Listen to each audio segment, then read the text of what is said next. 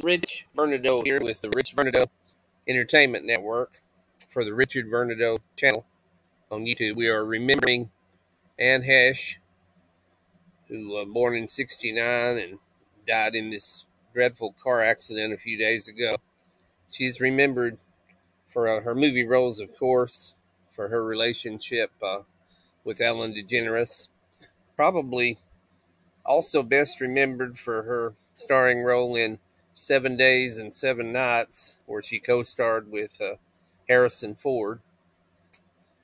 I also remember her, of course, in Gus Van Sant's color remake of Psycho, in which she plays Marion Crane. That's the girl who is stabbed to death in the shower by Norman Bates.